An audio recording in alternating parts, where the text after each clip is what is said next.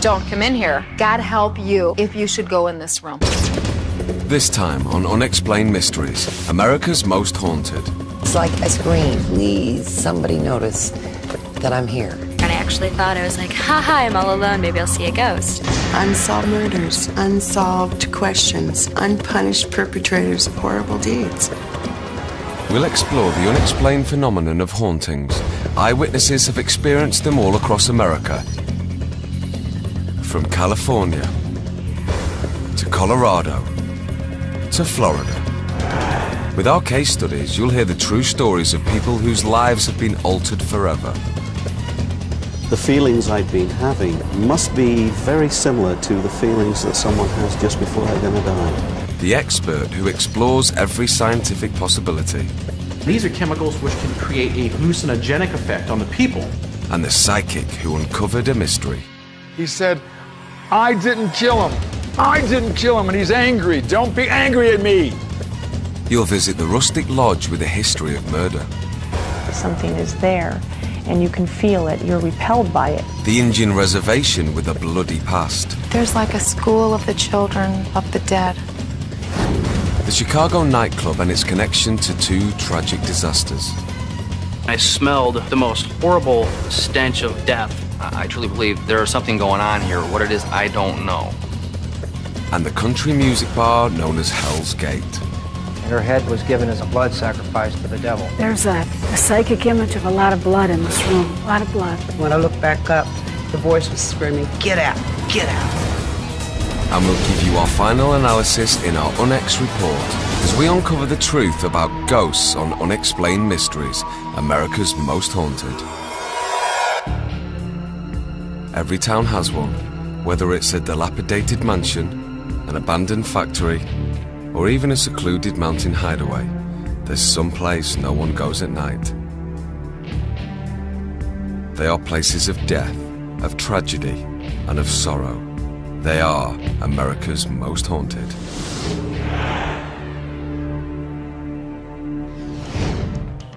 It is a picture postcard retreat that has hosted some of the most famous luminaries of the 20th century.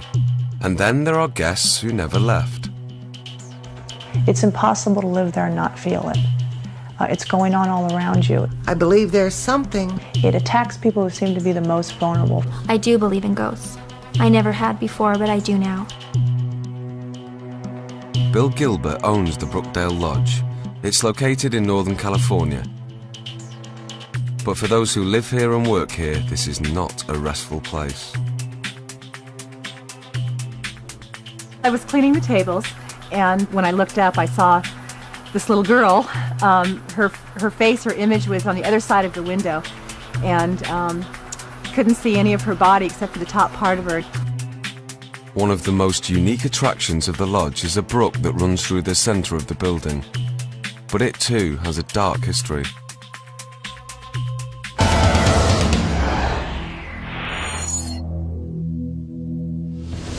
In 1955, a terrible flood raced through the lodge, and then the following year, just as they were getting back on their feet, the famous dining room burned down. Jennifer is Bill Gilbert's daughter.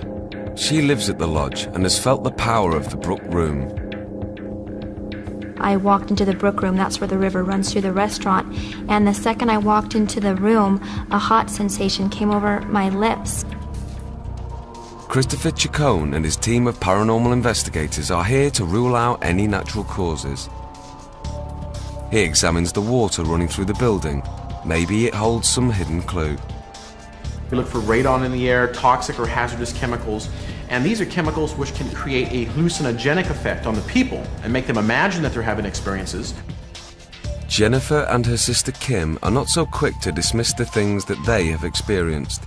I live right in the lodge, and there's been the doors broken off of the hinges. There's been planks torn off the walls. It was from the inside, and it was like the tearing off of something supernatural. Psychic Sylvia Brown is here to find answers. She's drawn to the famous Brook Room. A crime plays out in front of her. All of a sudden, from the side comes a dark woman with a big braid. The child spins around, and the woman seems like she's pushing. Sylvia's revelation casts new light on a known piece of Brookdale history. One of the tragedies of that era was when the niece of the lodge owner drowned in the famous brook. Maybe this drowning wasn't an accident. Could this unpunished crime explain what is happening here? Christopher Chacon believes he has ruled out any natural explanation and feels he is left with only one conclusion. The experiences people are having here are very real, and that they are perhaps in some way a ghost or a residue haunting taking place. The area itself, and especially the lodge, is a very beautiful place, but there is an evil presence there. Georgetown, Colorado, outside Denver along the Westwood Trail. Settlers came here to mine silver and stake out a future for themselves. 100 years later and the town looks the same. The silver is gone, but the buildings remain. Along with what people believe are the spirits of the pioneers who died here.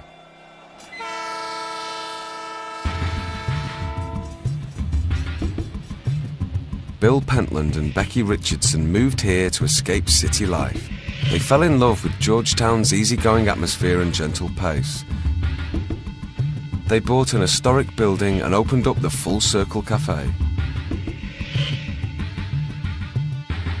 Right away, the couple noticed that something was wrong.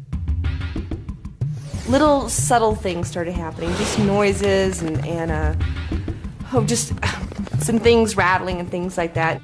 We turn the TV off, it's on. But we turn the lights off, they're on. Anything that had to do with water was breaking down. Ice machines, sinks, toilets, pipes under the ground. I mean, it happened night after night after night after night.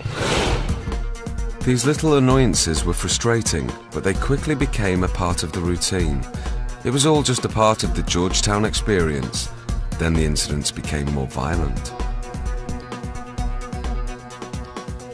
I was by myself, and something came up from behind me and grabbed the bar stool and like turned me around, just like you would just like turn around real fast, you know, or something in your chair. Someone or something was still here, and Bill and Becky wanted to know what it was.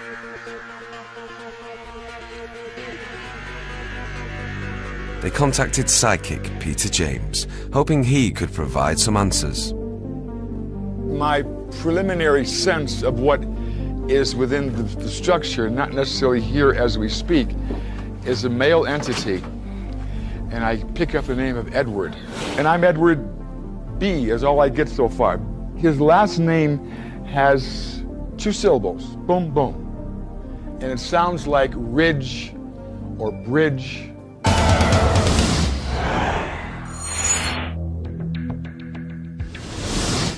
In 1867, Edward Bainbridge and John Martin were playing poker at Nichols Saloon, now the Full Circle Cafe.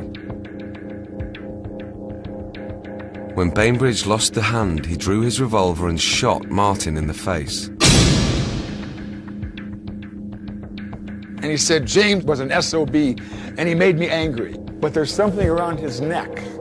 And he also talks about being around some rocks. I don't know what that means, but he's around some rocks.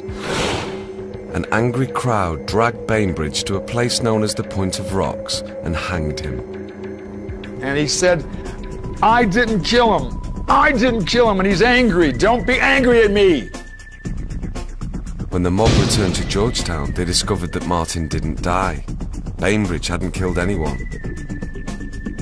What I get is the reason why he's here is because he wants us to know that he was accused of something that either didn't happen or he didn't do it.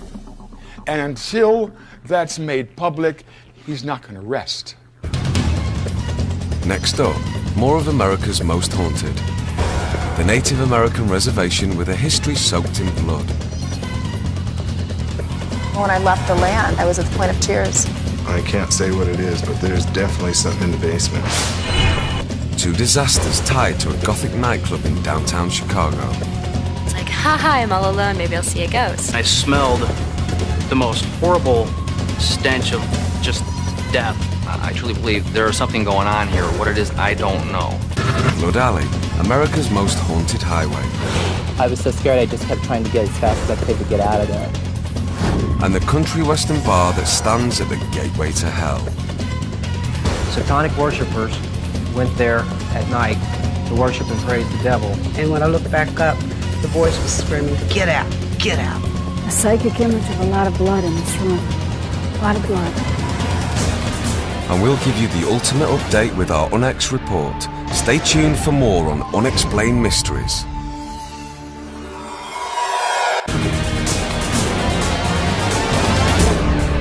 Unexplained Mysteries, America's most haunted. When I looked up, that's when I saw the woman in the road.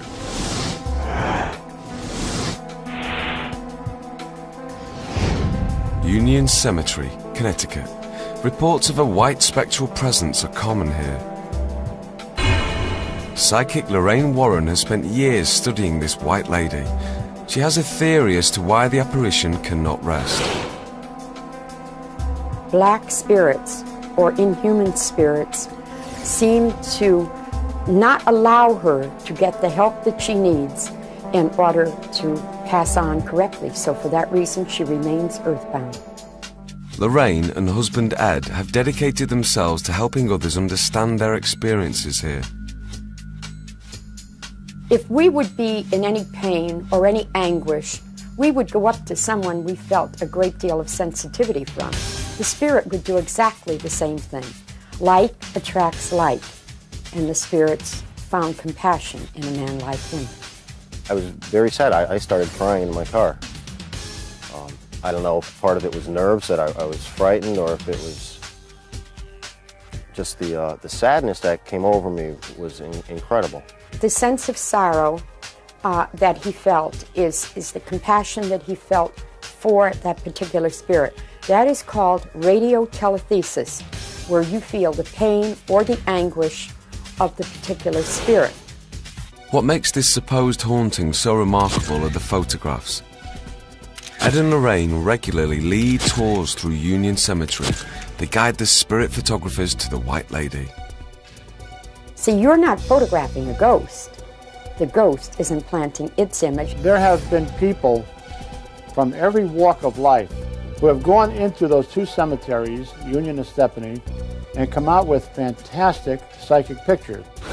As long as the White Lady wanders this cemetery, Ed and Lorraine will continue to try and give her the peace she seeks.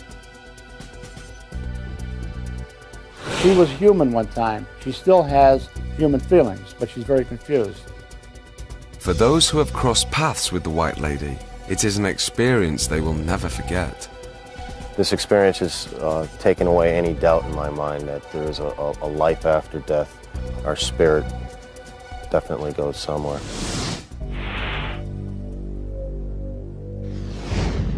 Outside Carson, Nevada stands the Stewart Indian School. These decaying stone buildings are a link to the past for Native Americans still living here. The school has been closed for more than 70 years now. The students long gone. Or are they? I have seen two children that are playing on the grass. But as I keep walking, I turn back to look at them. They're no longer there. Native Americans are not afraid of death, and they believe the sight of these spirit children is a blessing. They seem to be playing with each other, rolling around with each other, and when you take a second look, they have gone. But it is believed that there is another spirit here, in the basement of the administration building. He is known as the superintendent. Bo Sargent recalls his first trip down these stairs. I felt scared. My whole body was just nothing but goosebumps, and my hair was standing, and like that odor. Oh, that was the odor that I smelled down there seemed to stay right inside my nose. Other reports paint a picture of a tortured soul. I've heard stories that he stands in front of the fireplace and with a blanket wrapped around him, and he shivers, he's cold, trying to get warm. I think that what a lot of these people have seen are the remains of that energy. Unresolved conflict, unsolved murders, unsolved questions, unpunished perpetrators of horrible deeds. Psychic Jorianne Defray is called in to answer the question, what is happening here? Jorianne wanders the old school grounds, attempting to pick up psychic energy. She believes these impressions tell a tragic story. I don't know if there's been slaughter on this property. I don't know what's going on here, but the loss is overwhelming. I believe that the government has had stuff to do here or something.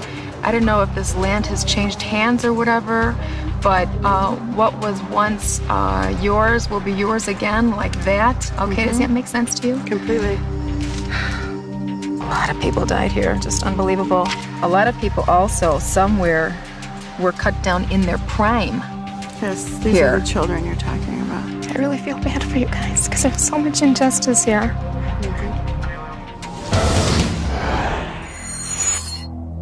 From 1890 to 1930, Native American children are forcibly taken away from their families. They are sent to the Stuart School to learn the ways of the white man. It was a roundup, a wholesale roundup, much like you'd gather unbranded cattle. And some of the children were actually even brought here in cattle cars. So the process was a mandatory roundup. This was a place designed to break the spirit of these children. Tradition and culture were destroyed, atrocities committed. Now, many believe the children are speaking out. Oh, I'm going to tell you right away. The sense that I get in here is like this, don't come in here. All right, don't come into this room, okay? God help you if you should go in this room, okay? Like something or somebody is going to get you. Jorianne feels the evil energy within this room is overwhelming. Why aren't they here? Who's not here to, like, save us? And then having to run. And no one is here. Somebody on the other side holds the children's hands, okay? There's like a school of the children of the dead. Jorianne's revelation has opened up old wounds and brought new hope. She leaves believing that as long as the spirit children dwell here, they will be protected. We honor the spirits of the children who are here. We love them. Pacheco Pass Highway. It has been described as the most deadly 42 miles of road in America and known as Blood Alley.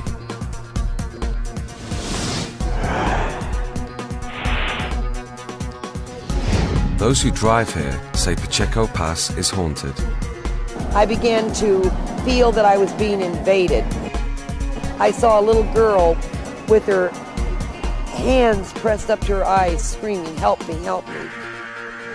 I saw men hanging up on a hill, like somebody put them up on a gallows.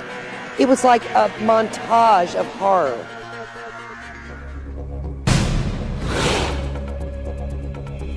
(1797). The Native Americans of Pacheco Pass are taken prisoner by the Spanish. They are rounded up and forced to work at San Juan Baptista Mission. After staging a bloody rebellion, the Native Americans escape, but are soon wiped out by Spanish soldiers. 1860 to 1880, famed bandits Joaquin Marietta and Tiburcio Vasquez used the pass as a hideout and hunting ground. They rob, rape, pillage and kill. Settlers are routinely attacked here. This trail to the west is soaked in blood.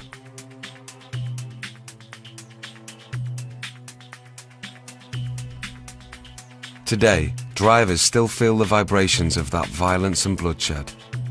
Pacheco Pass seems to have some kind of, if you will, a tornado of emotion. And it's like traumatic events all concentrated into a ball, or a whirling mass, or a vortex of some kind.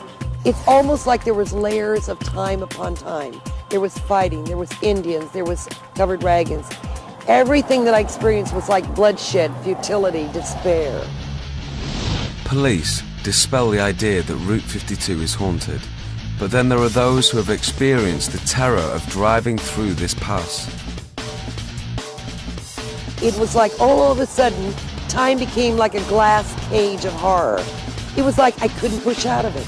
Everybody was being like possessed by something that was driving them to destruction. I was so scared, I just kept trying to get as fast as I could to get out of there. People feel echoes of the past reverberate here. Bloody history replayed in the minds of drivers braving the road known as Blood Alley.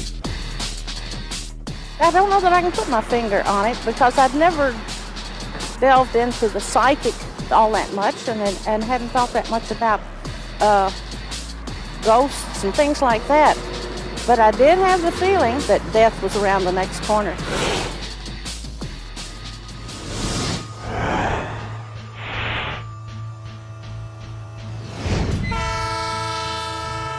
This is the Spirit of Oregon. Passengers who ride the refurbished locomotive get a trip back in time to the age of gold rushes and robber barons. And it is believed a few spirits from the past are still along for the ride. The Spirit of Oregon is very much alive. But it wasn't until the maiden voyage that signs began to appear. We were showing the before pictures that we took of the train, and one of the gentlemen said, "Hey, you've got a ghost in your picture," and we kind of scuffed at it because all you could see was a blue haze.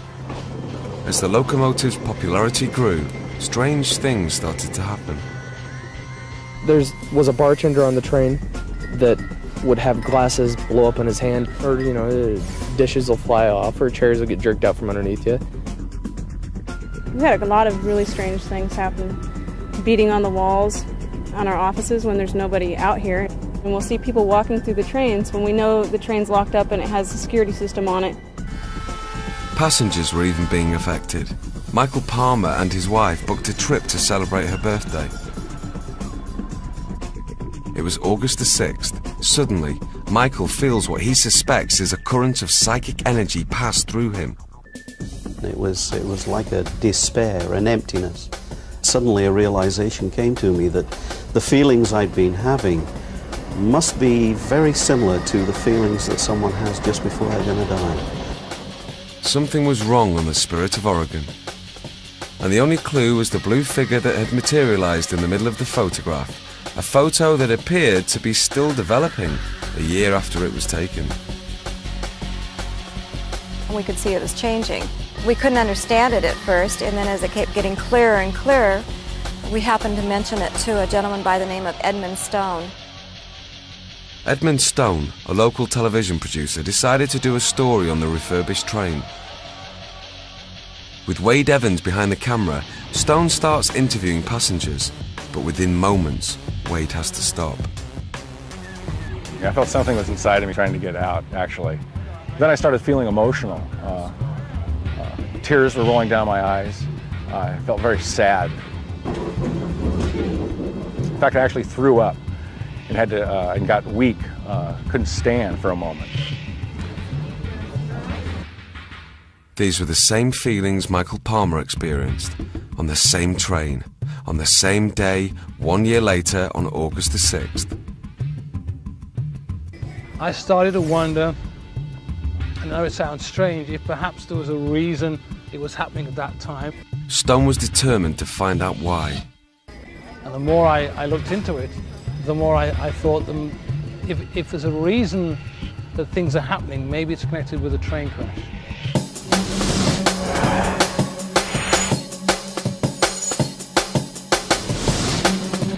Southern Pacific 687 is on a routine run.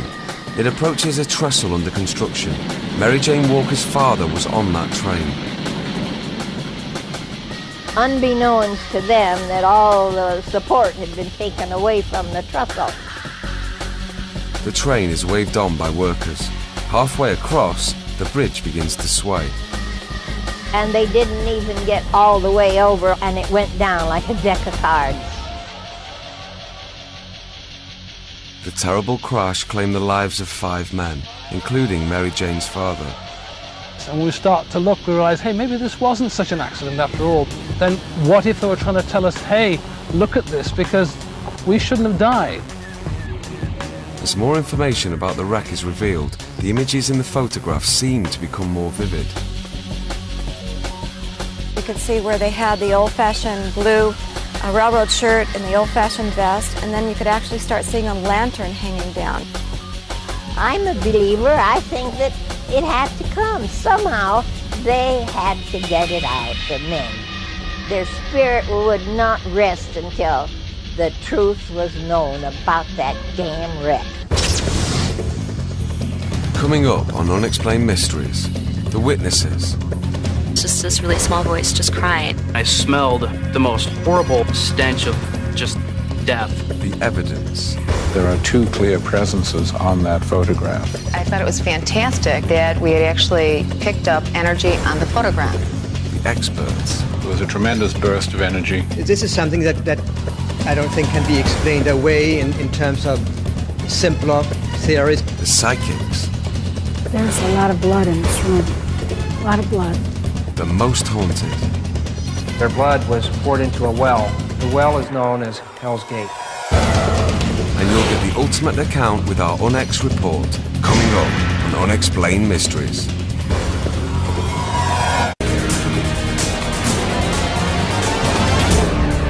Unexplained Mysteries, America's Most Haunted. The Excalibur, Chicago, Illinois.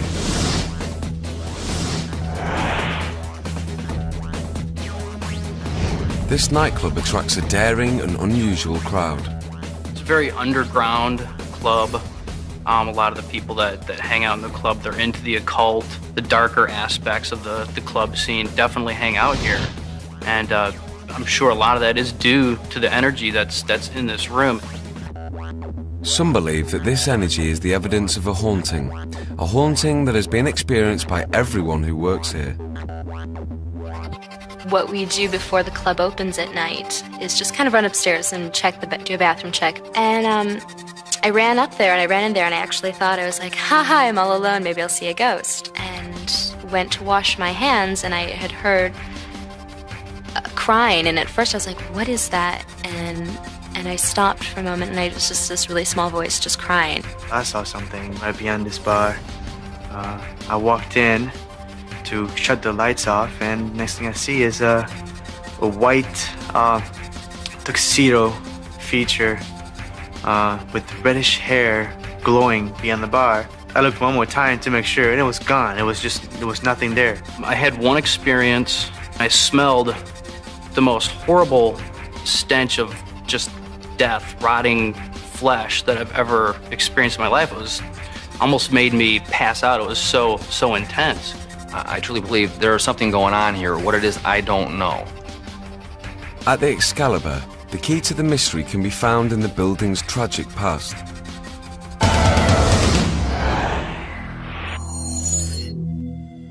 (1871), the Great Chicago Fire. Half of the city burns to the ground. Among the buildings destroyed was the Chicago Historical Society, which stood on the site of the Excalibur. 44 years later, a pleasure outing on the Chicago River turns deadly. The Eastland, which was a excursion boat, capsized in the Chicago River, and 2,500 people on board, about between 800 and 900 people died. There's also been some speculation that after the Eastland disaster in 1915, that this building we're in now was one of the temporary morgues that had been set up for the victims. Could the strange activity at the Excalibur be linked to these two disasters? The club owners called psychic Jorianne Defray and paranormal researcher Peter Moscow to investigate.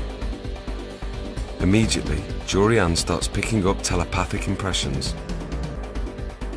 In this area, my chest is actually feeling pretty heavy. And I had heard a sense of watching out for the bodies before. Would this at one time have been a place where there would have been bodies or something? Well, when they had the big naval disaster in the Chicago River, the Eastman, yeah, the cruise ship capsized and there were hundreds of people that died. This room was used as a temporary morgue. Oh, this room was? Oh, yeah. Great, okay. I get a sense that somebody's behind me at bar. And almost like, I don't know, doing some kind of serving or something else to somebody else that's out here. and it kind of feels like they are not alive. One of the managers had an experience where he saw a bartender in a white tuxedo. Good deal. With reddish colored hair. You got it, Peter? Got something? It flashed just as I turned around here, right into this area. Oh, good deal. As I turned around, it went from about a 4.5 to 5 all the way up to the 15 on the dial there. So right in this area here, I believe you're going to find who you're looking for. Yeah. There was a tremendous burst of energy. A few moments later, Peter's camera goes off by itself. The resulting photograph is startling. Clearly, there are some abnormally strange streaks of light in this, which I cannot account for. I think it's the barman that triggered this abnormal photography. I thought it was fantastic that the camera had gone off by itself and that we had actually picked up energy on the photograph. Jorianne and Peter confirm what the employees of the Excalibur have sensed. They believe the spirits here are not evil. They are the lost souls born of the city's darkest moments. All they want is to be remembered.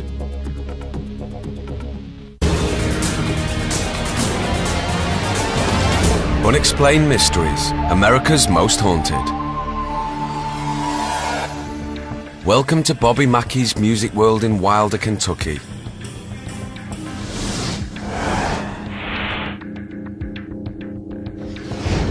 What patrons of this bar don't know is that it used to be a slaughterhouse. The blood-soaked floors tell a gruesome story to anyone who ventures inside this evil site. Satanic worshippers went there at night to worship and praise the devil due to the blood that was spilled there from the dead animals. Their blood was poured into a well. The well is known as Hell's Gate. When the slaughterhouse closed, the well was sealed up, but this building's bloody history was just beginning. In 1896, a girl named Pearl Bryant was beheaded somewhere in that area. Two men, Alonzo Walling and Scott Jackson, were arrested for that crime. The killers were sentenced to death, but they never told police where the head was, even after the judge offered to spare their lives. The rumors that have abounded here for years is simply that these two men were satanic worshipers and her head was given as a sacrifice, a blood sacrifice to the devil. And they would rather die than suffer Satan's wrath. Pearl was 5 months pregnant when she was murdered. The father, one of her killers. Pearl's head was never found, but it is believed her spirit still haunts this country western bar. Many people have sworn they've seen the form of a headless girl floating through the nightclub, moving through the crowd when the band's up on the stage playing. I won't come in here unless I have to by myself, because this is a very dark, eerie, weird feeling building. Echo Bodine is a psychic. She attempts to channel the energy and forms a picture in her mind, but when she enters the basement of Music World, Echo is unprepared for what happens next.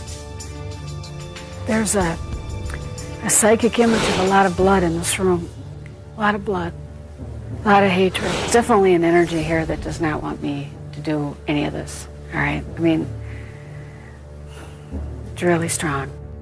Echo's visions convince the researchers that there is possibly more than one uneasy spirit here. There's been definitely violent death in this place, and sad death. I kept hearing voices crying about the broken dreams of this place. The broken dreams that trace back to a tragic love story from the 1930s. There was a dance hall girl there named Johanna.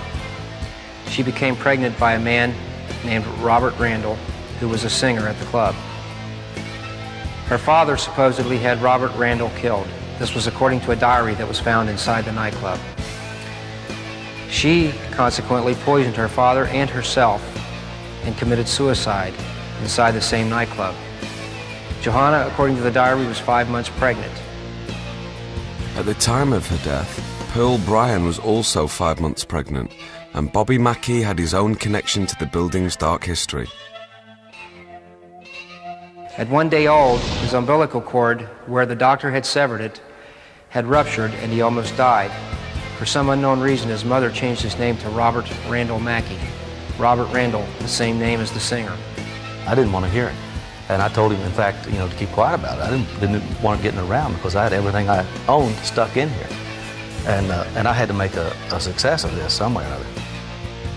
Then, Mackie's wife, Janet, had her own encounter, supposedly attacked by an unseen force. She too was 5 months pregnant. Something had grabbed me around the waist. It seemed like it was trying to attack my child. Okay. And it picked me up and threw me back down. Then when that happened, something grabbed my head and was kind of forcing me down. I got away from him, and when I got to the top of the stairs, there was pressure behind me, pushing me down the steps. And when I looked back up, the voice was screaming, "Get out, get out." The attack sent Janet into early labor. The child was saved, but the experience has scarred her for life. From its days as a slaughterhouse, to the satanic rituals, and the murder-suicide of 2 young lovers, to the attack on a pregnant woman, Music World's terrible history continues.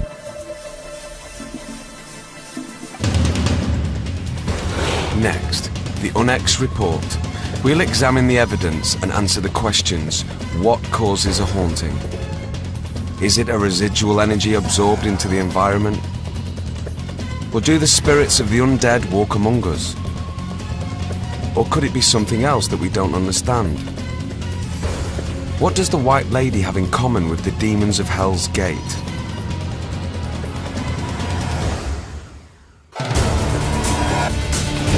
Next, with our UNEX report, when Unexplained Mysteries returns.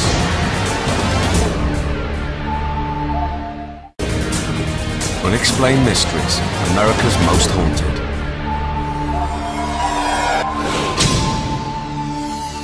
And now for the UNEX report.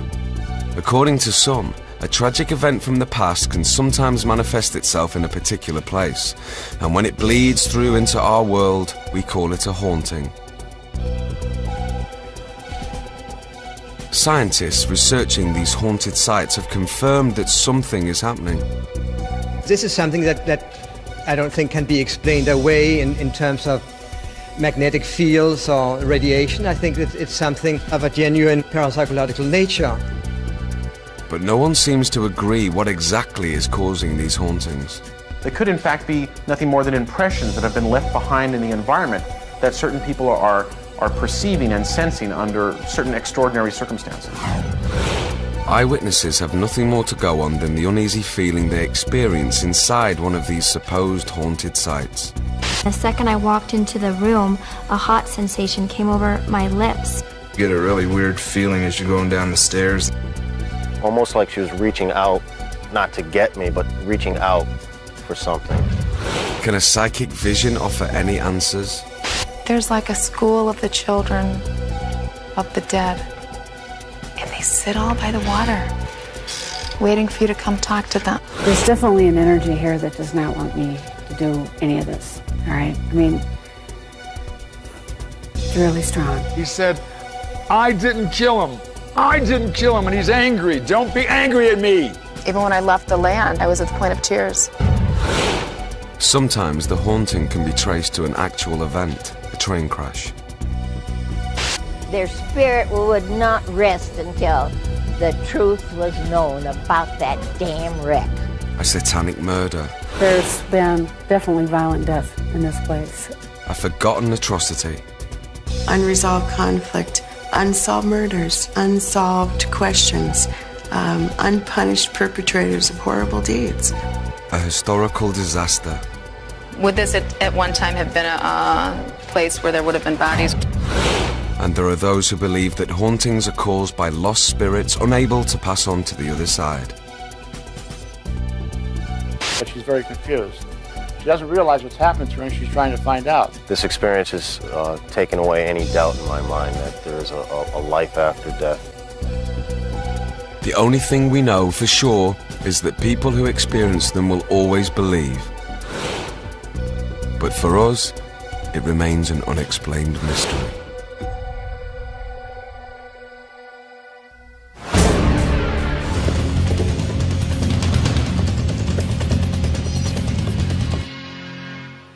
Unexplained Unexplained Mysteries uncovers stories and footage of when ghosts attack tomorrow night from 10.